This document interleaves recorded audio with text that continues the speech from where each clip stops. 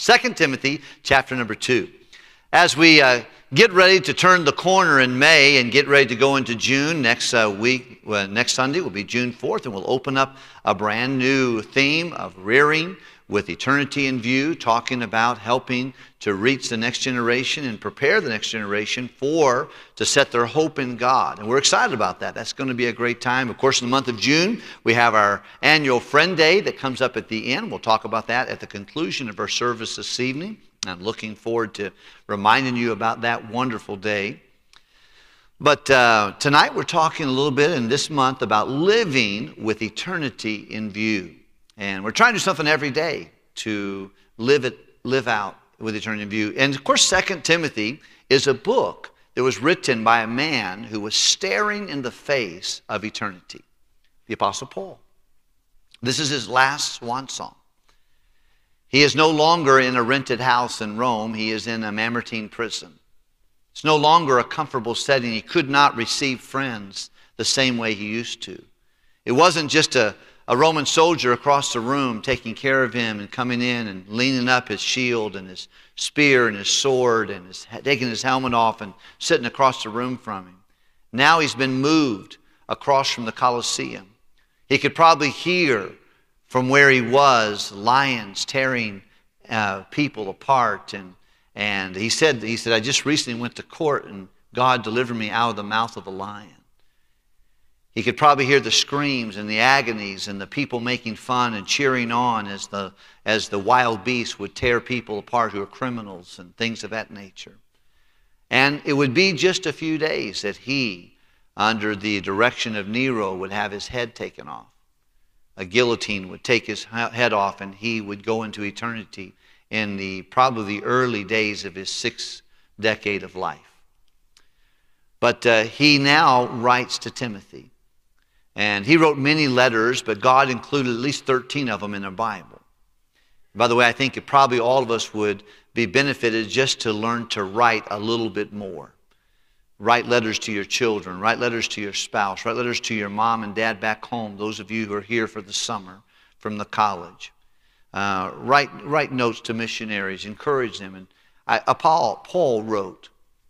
And a lot of times I think he probably dictated. He would say, I signed this with my own hand. But he had probably bad vision. But he communicated that way. And of course, he communicated with the different churches of Philippians and Ephesians and Colossians and Corinthians and Romans, the church at Rome. And he wrote Philemon, the book of Philemon, to the owner of Onesimus and appealed to him. And he wrote Titus, that was his other young protege that was really probably a bull in a china closet, a little bit more strong. And it was on the island of Crete there where everybody was soul bellies and challenged. But Timothy was different. Timothy picked him up and probably saw him when he was 13, 14 years old on his first missionary journey. His dad was a Greek. Taught him about the myths and the legends and all that, the mythology of there. His mother, her name was Eunice. She was a Jewish girl who had the Old Testament information, his grandmother Lois. But they were at the church of Lystra when Apostle Paul went through there on his first missionary journey with Barnabas. It was at Lystra that he was stoned and left for dead outside the city. Very possibly Timothy, maybe his mother ushered him away, but they may have seen him resurrected by the Lord. And when he laid there, and here he had given them the gospel, he had preached to them, he had led them to Christ, no doubt, from Judaism to Jesus. And but when he came back around, not this time with Barnabas, with Silas, he came back and he saw that teenager had grown up. And he had a great testimony. Everybody that spoke about him in all the churches in that region, in Derbe and Lystra, and that area, they all talked very favorably of, hey, there's a good young man, Timothy. Man, he's doing a good job. He's got a great testimony. By the way, it reminds me, everybody ought to have a good testimony. But especially young people. Let no man despise thy youth. Young people, sit up straight.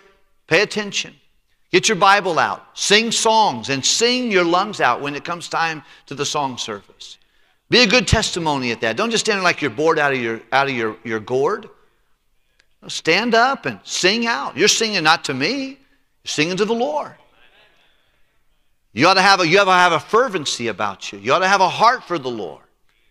And this young man did. And boy, it was not just Paul who came through and said, I think I like this guy. Everybody was saying, Timothy, man, that guy's a good, sharp young man. He loves the Lord. He's overcoming the fact that his father is a Greek and not probably a Christian. But he's got a heart for the Lord. He was probably timid. Probably was not the most aggressive of the two. I personally believe, some folks would disagree, that I think Titus was a strong headstrong. Both of them were Greek. They both had Greek dads. But Titus probably a little stronger. Timothy probably a little bit more mild and passive and probably just a servant. He didn't have an interest in leading. He wanted just to be a help. And he didn't know that he was going to be in charge of the church at Ephesus for a while and stay there and watch dog over the doctrines. But many years have gone by now. And he has been at the direction of Paul. Paul tells him, go here. He went there. Told him to stay there. He stayed there. But now Paul's in jail. And he writes to him a letter. And he says, look, I'm looking to the face of eternity. He said, the time of my departure is at hand. I'm getting ready to check out. I know it's time. I've already been to court once, and God delivered me. See, all the other guys have gone off to other places. Demas hath forsaken me, having loved this present world. And he said, I fought a good fight. I finished my course. I've kept the faith. He said, but I'd really like to see you before I die. I want you to do your diligence to get here and get here before winter. Stop by and pick up the coat I left. It's cold in here and the temperatures are falling. He said, I don't have anything to read. I don't have all that. So bring the parchments. Go find a Bible. Bring the Bible to me. Bring some other reading books. Bring the books. And it's interesting. Here he was getting ready to die, and he still had an appetite to learn. So I admire Brother Ray taking the Bible Institute as he gets ready to retire, but he's had an appetite to learn. Didn't just say, you know what, I've been there, done that, bought the T-shirt, and I'm good. Put a fork in me, it's over. He's continuing to go. And God had a call for his life, and I think that's great. But he was learning. But as Paul looks at Timothy in this passage, there's 4 chapters. And he first challenges Timothy personally. He references his mother and his grandmother who invested in him as a child. He would tell him in chapter 3 that from a child thou hast known the Holy Scriptures, they will make you wise unto salvation. He said, when you were a kid, your grandmother and your mom left you a legacy of the Scriptures so that you would know how to get saved. But he would challenge him. He said, remember your ordination. Remember when you were called to preach. You remember the laying on of my hands. He says, neglect not the gift that you got there. He says, God didn't give you a spirit of fear. He gave you a spirit of power and love and a sound mind. So don't be afraid, Timothy. Do what God called you to do and get out there and let the Lord use you and take the courage not for who you are, but who's with you. And make a difference where you are. On that bus route, you ought to make a difference.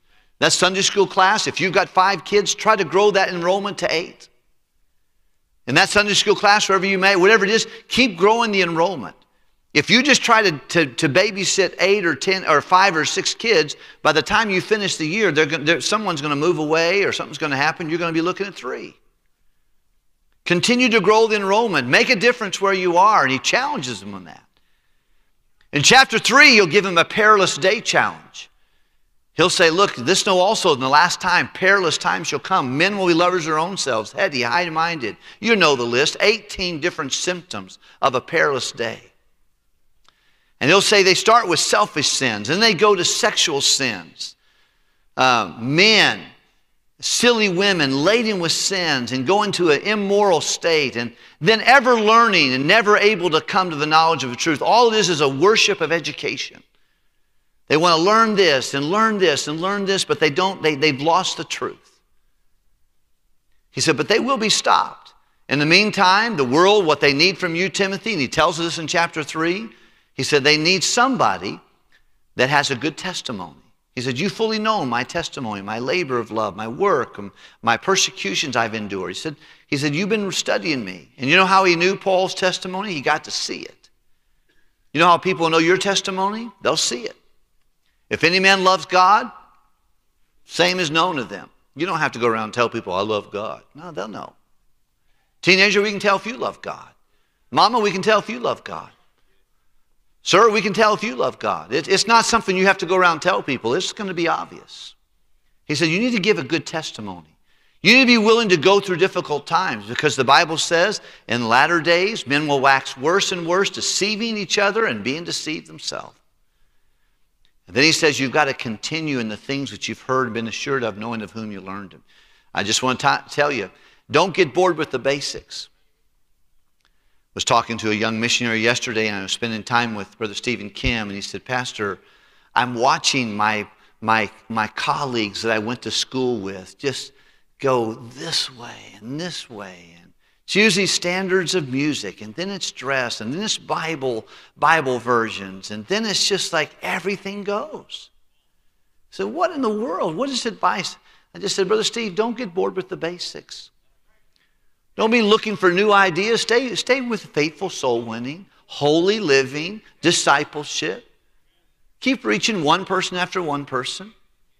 God is honored with that. Herein is my Father glorified. He's not glorified in skinny jeans and stupidity. The world has nothing God wants to borrow to get his work done. He doesn't borrow anything from the devil. No methods, no things. He doesn't need that. He needs someone with the power of God in their life and a good testimony, and someone who's willing to take it on the chin if you need to. And someone who will continue in the things which you've seen and been assured of, knowing of whom you've seen them and learned them from. And then he says you have to give devotion to the Word of God. And he closes in chapter 3 about the Word of God. So where we get the verse, all Scripture is given by inspiration of God, and it's profitable. But God gave us the Bible for 4 basic reasons in that passage. Number 1, so that we first of all, we be saved. That from a child you've known the Holy Scripture, able to make you wise to salvation. People who get saved, someone has shown them the Bible. Number 2, so you can be successful, so it can be profitable to you. He didn't raise you as a child of God and save you so you could be a flop. But what you and I do with the Bible determines what God does with us. People who get in the Word of God, success gets in them.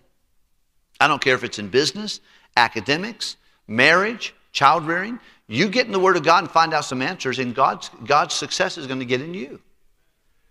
And your profiting will appear to everyone. And then he tells them in chapter 3, he said, the third reason God gave you the Bible is so that you would mature and be seasoned. That the man of God may be perfect, complete. We're plagued with immaturity. Plagued with short-sighted people who just don't get it. They get mad so easily if something's not done their way. They can't take a reproof. A reproof tells them something's wrong, and it points out a failure, and it asks for a change, and they just can't take it. And so they go some other place, oftentimes, so they can come in as they were and left as they came. So someone can pat them on the head and tell them, we did church today. We did church. How do you do it? We do church. They didn't know what in the world happened in that service. Because nothing changes. But if you don't get your proverbial backside kicked every now and then in a church service or a Sunday school class, you're not going to the right church. If you're not getting your face ripped off occasionally, there's something wrong. I'm not here to do that continually. But I don't need to go to church where someone just strokes me and make me feel good about myself. If you want to do that, go to Joel Osteen's. Fly there every weekend if you want. And join all the people and watch the revolving globe. Just do it.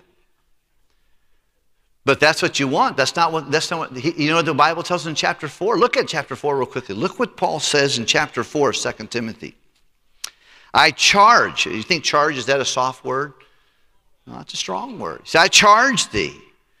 I'm getting in your face, Timothy, before God. You've got a responsibility for the Lord and the Lord Jesus Christ. Who are they in this passage of Scripture? Who shall do what?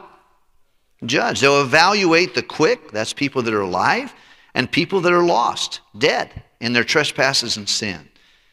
At his appearing in his kingdom. He said when he comes, he's going to evaluate people that are saved and people that are lost. Saved, the judgment seat of Christ. Lost, at the great white throne judgment. Then verse number 2, read it out loud with me. Preach the word, be instant, out of season.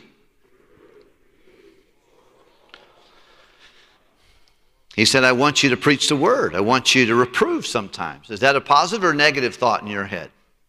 How about rebuke? A little negative. Exhort is more positive. With all long suffering, be patient with people while they make adjustments. You don't change people. You love people. God does the changing. A lady who will try to work her hard to change her husband will be frustrated the rest of her marriage. Don't try to change your husband. Husband, don't try to change your wife. Well, hey, Pastor, can you get with her and just tell her? You kidding? I don't want to join your frivolity. It's not going to work. I want you to get with my husband so you can teach him this right here. You know what you need to do, missus? You need to be the best godly wife you can be and trust God and keep working with him. Exercise some long suffering. You change you and God will change them. You do the loving, you do the reverencing, and God does his work. I think precious girls in this room could stand and say, I agree with that. I tried many years and it didn't work. I started just doing what God wanted me to do, and it's amazing. He began to change. She began to change. God began to put something together. I sat with a sweet couple recently. I thought they were going to divorce several years ago. I thought it was just all over. And now there's a sweetness, there's a joy, there's a testimony. And it wasn't because either one of them tried to change each other. They just began to walk with God and began to do their stuff, and God began to do his stuff. He tells me, he said, be long-suffering with people, with doctrine, with truth. Now he's going to say, the time of my departure, I'm getting ready to leave this world. And so he looks into eternity, and he gives some good advice. I want us to go to chapter 2 because that's where we're going to be just for a few moments. And I need to hasten. But in chapter 2, chapter 1 was a personal challenge. Chapter 3 is a perilous state challenge. Chapter 4 is that final parting challenge. Chapter 2 is very practical. He's going to begin to name different things. Even in Brother Ray's message tonight, the verse that got a hold of his heart is in chapter 2.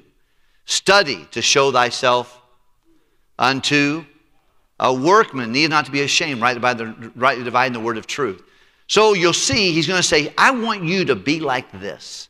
I want you to consider these kind of people, and I want you to pattern your ministry, Timothy, after them. Look at verse number 1, would you please? Chapter 2, thou therefore, my son, be strong in the grace that is in Christ Jesus. He said, you're my son. I want you to firm up and be strong. By the way, young men, we need strong young men. And I'm not just talking about physical strong. I think you ought to be physically strong, but I think you got to be strong enough to pay attention in church. Strong enough to sing the songs. I love seeing these young people sing. I love to have a men sing. It's great. But I'm talking about in the audience. I'm talking strong enough to stand up to people that you know are falling out. Strong enough to say, look, hey man, we're not talking that way. Either you fix it or I'll fix it with you. Someone's just strong. So I want you to be strong. And not in your own ability, but in the grace that is in Christ Jesus. When you see the word grace, that's how we got saved. We got saved by grace. For by grace are ye saved through faith. That means God does his work. I'm putting my faith in God's work. After God saves me, the Bible tells us in Titus chapter 2, the grace of God which appeared to all men that brings to us salvation. That same grace sets up a classroom in our heart teaching us to deny ungodliness and live soberly and righteously in this present world. So God's grace doesn't just save me, it sets up a classroom to instruct me how to live holy and righteously and purposely in this world. One of the words I cannot stand, it drives me, whatever, sarah, sarah. It is what it is. No, we ought to think about that. I think those are opposite of purpose. God challenges with the word sober. It means with purpose. And he's telling him, he said, look, I think you need to be strong in the grace that is in Christ Jesus. The Christ that saved you, now live out his grace. And let him help you in this role. And it's not going to be for the faint of heart. Anybody who serves Jesus Christ is going to have to do that against the grain. It's not made for the weak of heart. You're going to have to serve God. You're going to get strong. You're going to have to be free from the love of money. You're going to have to have a heart that's hot for souls. You're going to have to be a man of prayer, a woman of prayer. You have to be a student of God's word. These are some things that have to be a humble man, a surrendered man. You can't just do it. You can't just march to the beat of your own drum and say, God, catch up with me. I'm going someplace. No. You want to let him to lead you. So I want you to be strong in the grace that's in Christ Jesus. Verse number 2, he says, here's his strength. Number 2, and the things which thou hast heard of me among many witnesses, same commit thou to faithful men who shall be able to teach others also. He said, I want you to be a teacher. I want you to reproduce yourself. I want you to take the things you've learned and give it to other people. This is one of the reasons that for 9 years that the Lord has let us serve God together, I've been challenging you to disciple someone. And some of you do, and some of you have no interest in it. I don't understand it. You got the same 168 hours I got in my week, and when you have the same, I have the same as you. Can we not find an hour where we can love someone and spend time with them? It's not about the books. Discipleship is not about a book. It's not about a program. It's not about foundations of our faith or help from a big brother. It's not about one-on-one. It's about one Christian sharing the life of Christ with another Christian. Taking the things that you've learned and passing them on to somebody else. Life-on-life discipleship is so needed. And he says, Timothy, be strong in the grace that God's given you in Jesus Christ. Number 2, be a teacher. Take the things you've learned and pass it on. How many of you have ever heard a funny joke? And you thought to myself, when I get home, I'm going to tell my friends, my wife, my kids, they're going to laugh. It's hilarious. You get home and you can't remember what made you laugh. If your life depended on it, you can't remember it. You have forgotten that funny joke. Do you know why you forgot the joke? You know how you can remember a joke? Tell a joke. You tell it about 3 or 4 times, you'll remember when you get home. You know how you learn the Bible? Teach the Bible. I learned more Bible between the age of 32 and 33 years old when I became a pastor of a church than I did my whole other 32 years altogether. I heard so many life-changing messages I didn't know where I was and who I was prior to that. When I started teaching the Bible, I had to learn some Bible. I had to learn it. And you know how you learn the doctrines? Some of you couldn't tell me 2 verses on eternal security if your life depended on it. I just said, stand up over here in this section right here. Tell me, young man, tell me, young lady, tell me, senior adult, you've learned so many messages. Just tell me 2 verses on eternal security, how I know I can never lose my salvation. Some of you would be looking down at the floor and studying your shoelaces. Don't ask me. I don't know. You know why you don't know? You don't teach eternal security. Some of you know you're supposed to get baptized after you're saved. You don't know where in the world to find that in the Bible. And you've listened to thousands of messages. You know why you don't know it? You don't teach it. You start discussing with people. You'll start making notes in your Bible. You'll write it down. If I ask you, I want you to give me 3 verses on the deity of Christ. Why is Jesus God? Some of you, you've been saved for decades, and you couldn't give me 2 verses on the deity of Christ. You're not bad people. You're just like I was. Then I started discipling people. I discipled Bernard, then Eddie, and then Barry, and then Eric. I started discipling these people, and as I started teaching, that became a part of me. Like, man, that is good. I didn't learn that in Bible doctrines in college. If I learned it, it went in one ear and out the other. But now that I'm teaching it, it becomes a part of me. Some of you need to do that. And here Apostle Paul says, look, as I look in the face of eternity, and I only have one chance, if you don't get to me soon, I want you to make sure that you are strong in the grace of Christ. Number 2, that you take the things you've learned. Don't just be a Dead Sea. Just take it in, take it in, take it in.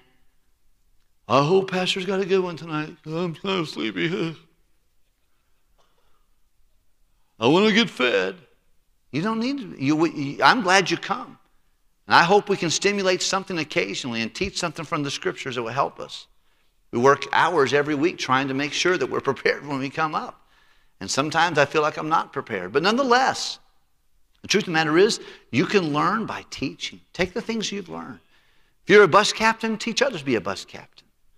If you know how to drive a bus, get somebody else to get their CDL. You sing in the choir, recruit somebody else to sing in the choir with you. You know how to play an instrument? You know someone else plays an instrument, they're just not here. Hey, maybe you could help them. You work in the nursery, help someone else work in the nursery. You work in the Pathfinders, let's encourage someone else to work in the Pathfinders. Whatever it is that God taught you to do, and especially biblically, teach to somebody else. Let's do one more thing that he says. Number one, he says, I want you to be a son, a good, strong person in the grace of Christ. Number two, I want you to take the things you've learned and pass them on to other people. Number three, look at verse number 3, if you would please. Thou therefore endure hardness as a good soldier of Jesus Christ. So you're a teacher, then you're a soldier of Jesus Christ. Verse number 4 is the verse that goes with that. Let's read it out loud together. No man that warreth entangleth himself with the affairs of this life. He said, I want you to be as strong like a soldier. You know, soldiers, several things that soldiers are. They have to be simplistic. Okay? They need to be strong. And really, they need to care about others. They don't fight their own battles. They don't go to Afghanistan for them. They have to understand that life has to be simple for them. Then they don't take their entertainment centers to the war zone. They don't take a whole bunch they don't take all their little airplane models they put together in the 5th grade with them. No, they just take what they need to get in there, get the job done, and get out. They're simplistic, they're strong, and then they have to be submissive. I think that's another thing that comes to my mind. And you know, every once in a while I find someone who just brags about how rebellious they are. Do you know what the Bible says about rebellion? I think you might look it up and see that it's not really something to brag about. Now, to be submissive, to be simple, to be selfless, and to be strong. He said, because anyone who wars, that goes to war, doesn't get entangled with the affairs of this life. But he's focused on trying to please the one that chose him to be in the army. He said, Timothy, you got to figure this out. As I look through the lenses and look in the face of eternity, he says, I just want to challenge you. Now, Paul wasn't getting out of jail. He wasn't giving this to him. He's getting ready to sign off on his autobiography unedited. He's writing to a young man that's free as a bird. He's not in jail. He's committed to serve the Lord, and he tells him, Timothy, be strong. Don't get weakened, but get strong in the grace of God. By the way, he giveth grace to the humble. Be humble enough to accept God's help to help you. Be a teacher. Keep reproducing yourself. And then he says, be a soldier. A soldier must be strong. He must be simplistic. Don't get entangled with stuff. Some of you, God's already tapped you on the proverbial shoulder and told you, I want you to serve me. And you're fighting. And you're getting more possessions, more stuff, and you're getting crippled. You're doing less now than you should be doing more now. I'm not talking about going somewhere else. Some of you can do it right here at First Baptist Church. But you could be more free. You could give more time to ministry, more time to win the lost, more time to disciple people, and you've let all your stuff, your possessions possess you. So don't be simple. Be submissive. And you're going to have to be selfless. This battle is not about you. It's not about me. It's about him. Let's pray together, can we?